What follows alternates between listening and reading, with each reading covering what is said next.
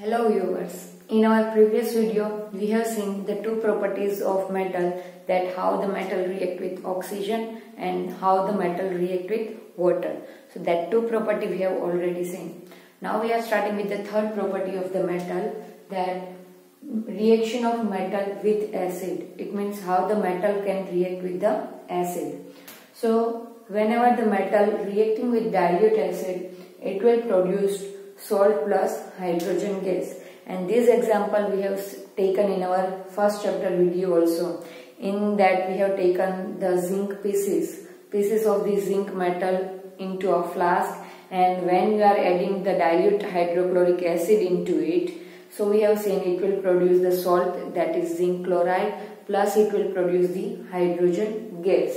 So that activity we have seen in beaker. I have drawn the figure and you have seen that activity. So the same reaction I have written over here, that when zinc going to react with hydrochloric acid, it will produce the zinc chloride plus hydrogen gas. Bubbles will going to be evolved out, that you can see with your eyes when you are performing this reaction, right?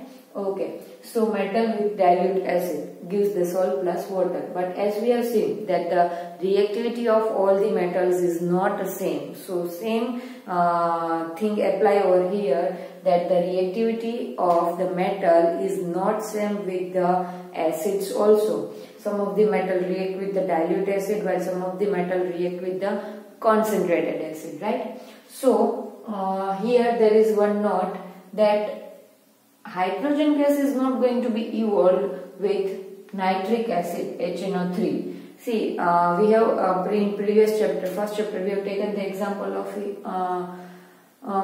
here HCl. Instead of HCl we have taken the H2SO4, right? In that also we have seen the hydrogen gas is going to be evolved, because zinc react with H2SO4, ZnSO4 salt will prepare, and hydrogen gas is evolved.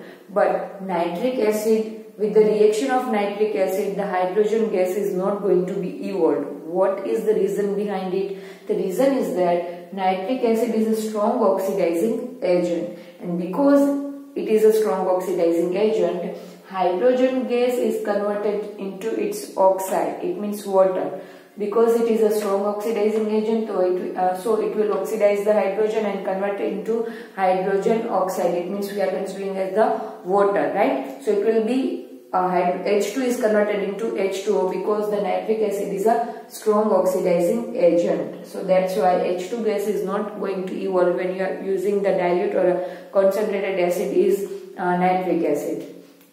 Now same way we have given here the series of the reactivity of metal with the acid. So magnesium is a highly reactive metal with the dilute acid. Then after aluminium, then after zinc, and then after ferrous, right? Okay.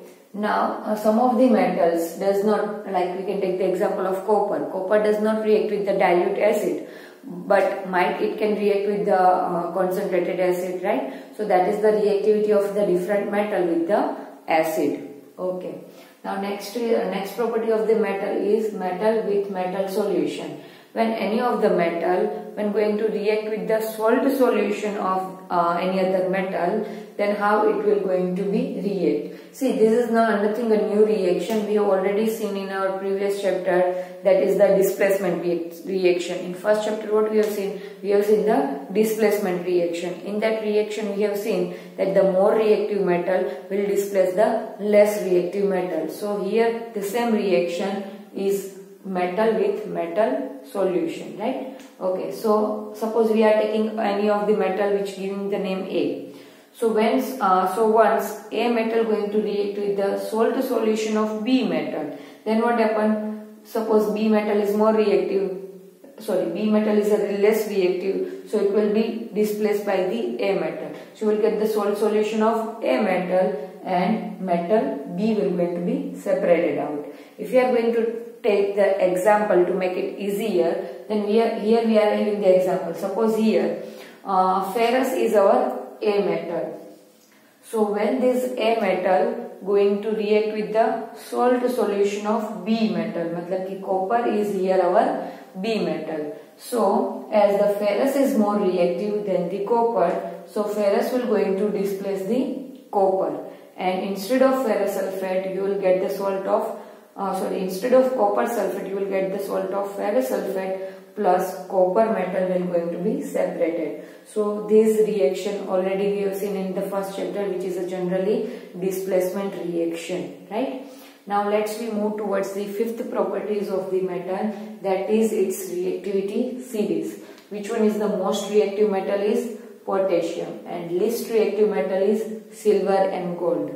And that is the reason we are preparing the jewelry from the silver and gold, because it will not going to rusted, because its reactivity with water, oxygen, acids, etc. it is very least, and that's why it can be as it is for a longer time, and that is the reason we are preparing the jewelry from the gold and silver, right? Because they are the least reactive in their nature, while the most reactive metal is potassium and sodium. Then after you are moving towards the calcium, magnesium, aluminium, then the reactivity will going to be decreases gradually. Now how we can measure the reactivity, or how we can judge the reactivity of any of the metal, that we are going to see in our next topic. See, the reactivity of metal can be seen, can be observed, or can be judged on the basis of their valency. How many valence electron there? It means in outermost orbital of that particular metal, how many electrons are there. That all the things you have studied in 9th standard, that if the outermost orbital having a 1, 2 or 3 electron, then it can be considered as a metal, because they used to like to donate the electrons. Same way 5, 6, 7 electrons, then they used to gain the electrons. So on the basis of that we can identify the reactivity of any given metal, right? Okay, so on the basis of that, reactivity series is given over here, and that is also given in your 8th standard textbook, Cordova textbook. Okay, now the next topic we are going to take in this chapter, that is the corrosion. And corrosion is also not a new topic, because this same topic you have studied in the first chapter. So I explain you the corrosion means what? Any of the metal when come in contact with oxygen, as per the reactivity they will react with oxygen and form its oxides, and the oxides of that metal is called rust, right? So corrosion is the rusting of any of the metal. Some common example, rusting of iron, iron rod, iron door when come in contact with oxygen. It's a very slow process, because the reactivity of the iron is not that much, or it is a very least reactive towards the oxygen. So that's why the rusting of iron is a very slow process, right? Okay. Now how to prevent the rusting of iron? Because every year there is a big economic loss because of the rusting of iron. Big ships are there, building constructions are there, monuments, some monuments are there in which iron has been used, right? So there is a big loss of the property every year because of the rusting of iron. So how we can prevent the rusting of iron? So there are certain methods which we can apply to prevent the rusting of iron. First of all, the general and common method to prevent the rusting of iron is applying paint. Because whenever you are applying the paint, the iron surface has been covered by the layer of the paint. So it does not come in direct contact with the oxygen, and the rusting could be stopped, right? Second, oiling. See, during the monsoon season, we are oiling our vehicles or oiling the iron objects. Why? Because when you apply the oil over the iron objects or any metal objects, it will cover the layer of that metal. So what happens? Your metal does not come in direct contact with the oxygen, so the rusting could be prevented.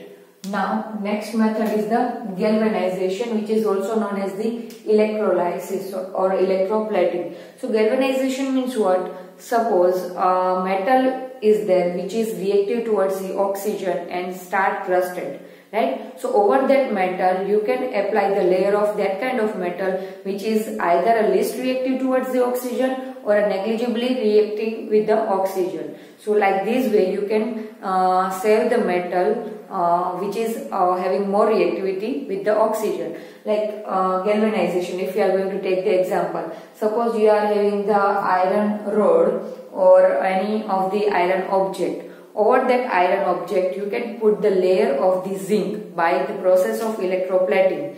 So zinc is the least reactive towards the oxygen. So iron object has been protected by the cover of the zinc, and by this way you can prevent the corrosion of the metal, and that process is known as the galvanization. Next, we can prevent the rusting by preparing the alloy. Now what is the alloy? You have studied in lower standard that alloy is the mixture of metal.